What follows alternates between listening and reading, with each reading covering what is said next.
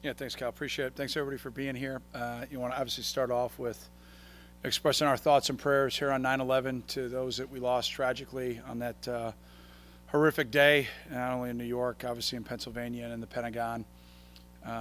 We've all been touched by that one way or another, and it's something I just addressed with the squad as we wrapped up practice, making sure we keep everything in perspective, unfortunately, on this day.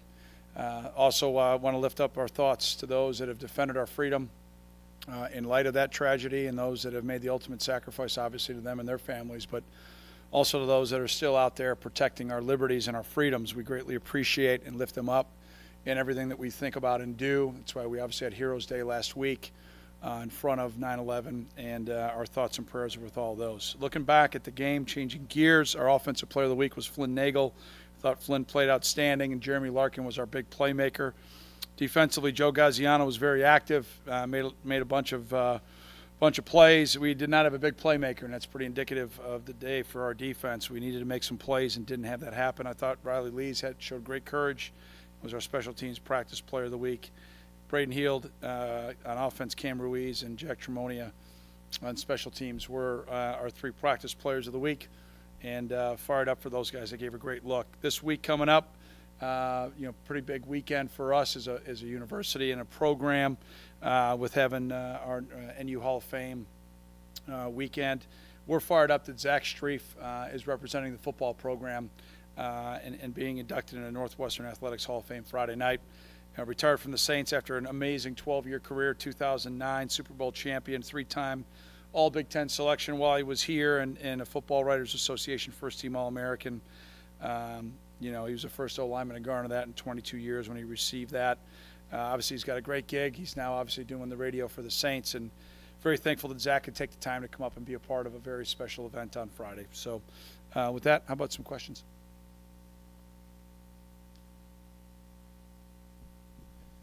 Coach, we didn't see any of Jalen Brown or Solomon Vault for the second straight week in that game. Any update on them, how they're doing? No update. Okay. And then receiving-wise, try to go over the top a couple times, 3-4 times. Weren't able to connect on any of those. What are you seeing in those missed connections? Is the receivers not gaining space, or what is it? They're 50-50 balls, and we went over. I mean, they had space. We just didn't complete them, So I like our aggressiveness. We got to take shots. You can play man-free. We got to take shots, and just kind of need a one to change momentum, and it didn't happen. So, no, I think our guys had, pretty good separation on most of those routes, actually. We just didn't make the plays. I think we had our hands on over half of them and didn't come down with the ball. So I would say we got to finish better. A couple were overthrown. But we got to take the top off the defense, and I like our aggressiveness, and we just got to complete those. We're not going to stop. Fitz, can you update us on Blake or Rashawn? Yeah, they're both were active today out there, but I would probably list them as questionable for the game. And can you explain when two guys like that go out of the offensive line? Mm-hmm. You talked about the Jekyll Hyde character of it on Saturday. How does that affect the cohesion of the guys working together? And was that a problem on? Yeah, no. Our problem was fundamental. Our problem was execution of fundamental. Guys are going to go down. How about a great life lesson learned in the bowl game when your quarterback goes down? Next guy's got to step up. We've had guys throughout. We had 2D tackles out, and I heard everybody felt like the sky was falling outside of our building, and the guys that went in kicked ass. So it's your job to step up and go play. And when your number gets called, you need to be prepared. And when you don't go out there and play well, you hurt yourself, you hurt your unit, you hurt the team, and that's what happened on Saturday. But I don't want to discredit Duke. I thought they played very well, especially up front. So it was a combination of both. We didn't play very well, and obviously they played well, so it's kind of a perfect storm. But, yeah, obviously anytime you have personnel changes, it hurts cohesiveness, but there's no excuses. Go play. No excuses. I did, but I lost it. It's all right. We'll come back to you. Defensively, you guys led up to 21 points in the second quarter, but then obviously you fell in the second half. Yep. What were the key defensive adjustments? None. We didn't make any adjustments. We just executed. We had better eyes. Those plays were given up. Greg sat on the route. He can't do that. His eyes were on too long. Montre let a guy get inside of him. They did a nice little job schematically, but we should win on that play. And then obviously the touchdown throw. We got bad eyes at safety, and we give up a touchdown. So it's not real complicated. got to get our eyes better, and that's one of the biggest things we talk about from day one in the secondary about our eye control. And if you don't have it, you're not going to be able to execute. And so we expect Akron to do the same thing. You show that on tape. You are what you show on tape, and so we'll work our tails off as coaches to get that fixed, because it's going to come up again.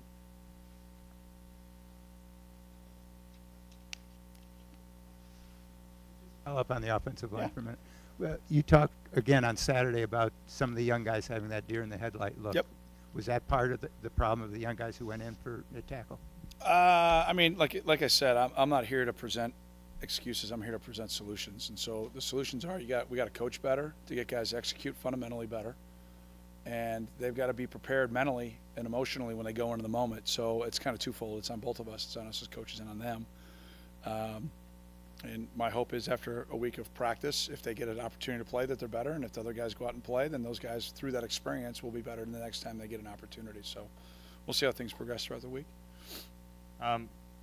Last year, Bennett was sort of the number one receiver, Flynn at number two. It seems like so far this year, Clayton is favoring Flynn more. Is there a reason for that, or is it just more that he's getting open? I think he was open. No, I don't. And then looking forward to Akron, what have you seen in them? What's sort of the... Well, unfortunately, only one tape from this year, right? A ton of off-season study. Coach Bowden and his staff, he's been there 7 years, but he's, got 172 career wins as a head football coach. That speaks for itself.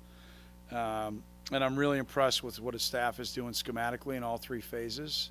They've recruited well. They won their divisional championship last year, competed in their conference championship. Obviously, it didn't go the way they wanted. They had to play a road bowl game against a team in their home stadium, which is tough. And they look great against Morgan State. Cato Nelson, I think since he's solidified himself as their quarterback, really stirs the drink for what they're trying to get done offensively. He's a dual threat guy that makes a lot of really good decisions. Really impressed with him on tape throughout the whole course of last year. And then obviously against Morgan, Jamal Davis jumps out to me on tape on defense, number 9. He is explosive. He's athletic. He's got great twitch. I think he's an outstanding football player. And then their just entire front seven, I think, is really, really active. 40, Lako jumps out to me, and so does Ulysses Gilbert at linebacker. Those guys are active, and their secondary is really, really solid. Davis and George jump off a tape. So, you don't win a divisional crown by accident. You win it because you're well coached, you got great talent, and you go out and win games. I think they went 6-2 in the MAC last year, and it shows. It shows. They're fundamentally outstanding. Schematically, got great schemes. They adjust well in game. They've got playmakers across the board. It's going to be a huge challenge for us. There's no doubt.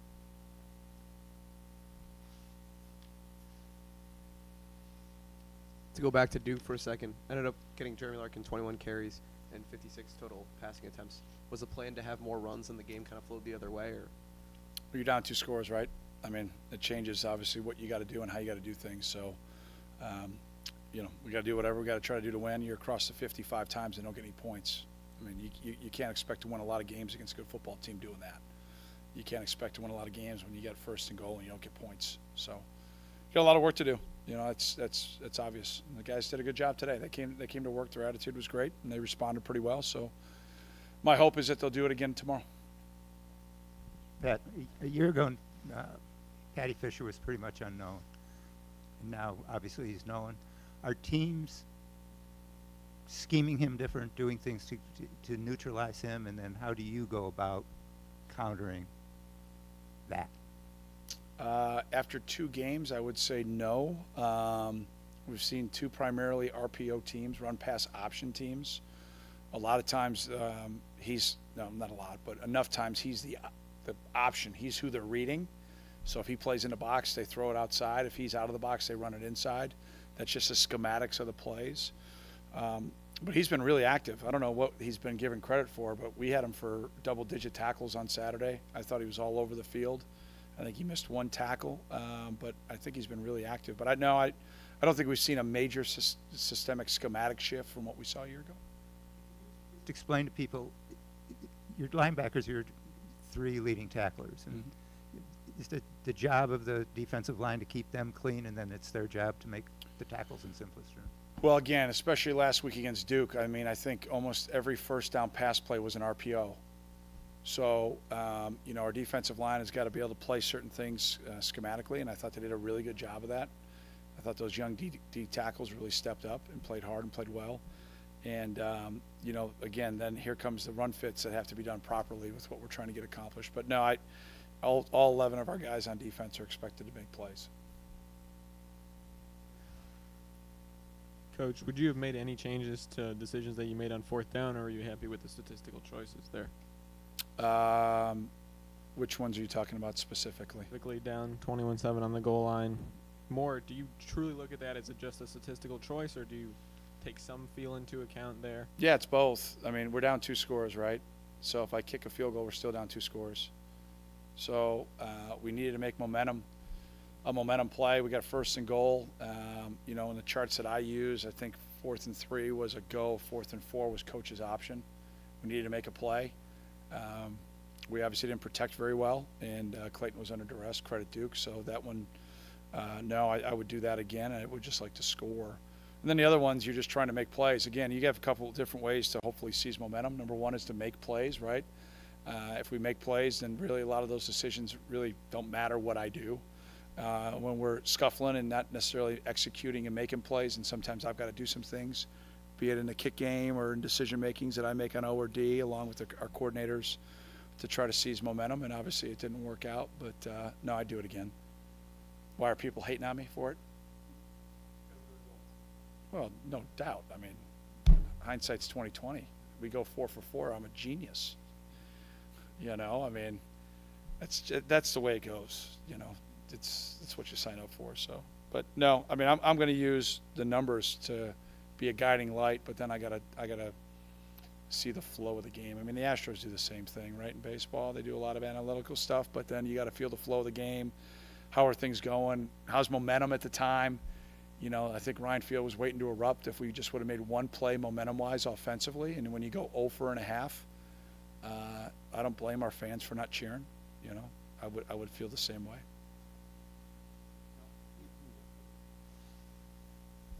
On that fans note, normally this would be the freshman Wildcat welcome game. There'd be like 2,000 freshmen there. Yeah.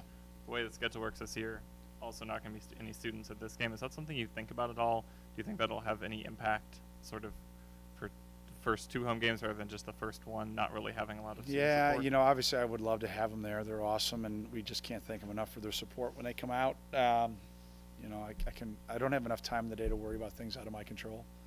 So that's an out of my control type of deal. They can still come. I mean, it's a party. 6:30 Saturday, so feel free to come in early. I mean, I don't know. If I was a student, I'd leave home early. I wouldn't be sticking around home. I'd come to college, party my rear end off, but I was playing, so that's what I would do. So a couple questions ago, you mentioned about how you guys had Patty for double-digit tackles, and ESPN at least gave him 12, but they gave Blake Gallagher 13 and 9 solos. So what were you impressed with Gallagher's performance? Yeah, he was at the point of attack a little bit more. You know, with where they were running their boundary run game. I think Blake was much better in game 2 than he was in game 1. I thought he had more poise. You know, at linebacker, a lot of things that Coach McGargle and myself teach, we're very much aligned. Obviously, he and I spend a lot of quality time together. But a linebacker sometimes wants to rush his reads, where we talk more about don't rush your read, rush your reaction. I thought in the opener, I thought Gally was a little bit too aggressive at times, and it hurt us a little bit with the depth of our defense in some of the RPO game. I thought Saturday, I thought he was much better, you know, and it comes with experience, it comes with time, and I thought his growth week 1 to week 2 was outstanding. You mentioned that these RPO teams key on Patty as the option man. They can, yeah. They can key on him. Sure. Is that what Duke did? Did they kind of exploit that matchup? Oh no, it's not an exploitation of a matchup. It's more that's just the scheme. You know, sometimes a quarterback will read a D lineman for the run pass option. Sometimes they'll read the second level, I mean, a linebacker, safety, how they fit and where the schematics are. So it just depends on who you play and what type of RPO they're running, if that makes sense. I mean, if you really watch the game, you'll see the quarterback's eyes and where he's looking, right? And so if the Mike linebacker drops out, he's going to hand the ball off. If the Mike linebacker sits in the box, he's going to throw the ball, whatever their prescribed route concept is. So that's one way of the RPO. Again, the other way is maybe a defensive end, or some people even a defensive tackle. That's pretty rare these days. It's more on the outside on the defensive end because it's a little bit more of a clear and consistent read. Or sometimes a safety when he comes down to the second level, those guys will read that. Talking about fourth downs. Did you watch the Bears game on Sunday? I did. What did you think about the decision to kick the field goal on fourth down for? Yeah, well, I'm never going to second guess another coach because I don't know what all was going into the flow of the game. I mean, I think you got to do what you think is best, and I think I thought 52 earned his keep, man. That was pretty sick. We were breaking down Akron and getting ready for the game, and we couldn't stop but go cheering crazy. So, but I was fired up for Dino, fired up for obviously Tyler to get the win for those guys as former Wildcats and Mark Murphy, but shot in the face as a Bear fan, so it's tough. On the RPO thing, you faced so many RPO teams last year and then first two opponents this year. Have you made any adjustments in sort of the scheme to defend them as you've faced more and more opponents? Yep. Not going to talk about it. Okay. But yes, I mean, if you line up the same way every time, you can't do that. So you got to have answers, and we have answers. I think everybody does. I think you look at all those things hard. The good news is our offense runs the same thing, so we get a lot of reps at it. Both sides. So it's not anything new or foreign to us. But it puts a lot of pressure on you. It's like defending option without the quarterback running, right? They're optioning the whoever they're reading. Instead of running it, they're throwing it. So it's pretty cool. I think it's illegal, to be quite honest with you. I mean, when linemen are downfield and you're throwing the ball, I don't quite understand how that's still football, but that's the way the rules are set up today. So that's what you got to do.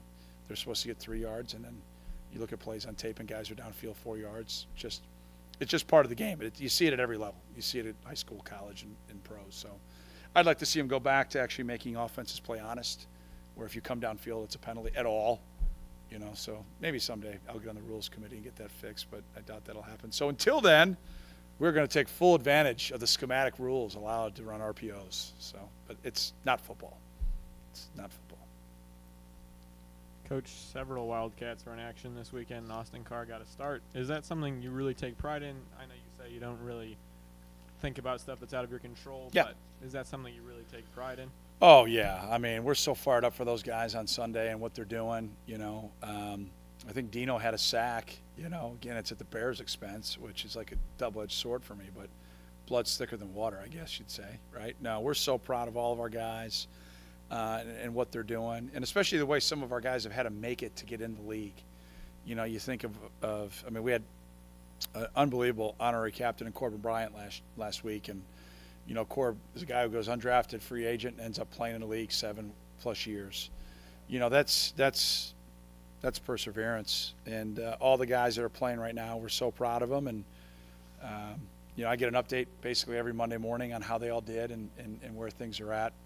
But what I'm most proud of is when the scouts come through and I ask all the scouts about how they did in training camp, and even our guys that maybe didn't make a squad, they're all representing the program the right way. They've got a great attitude.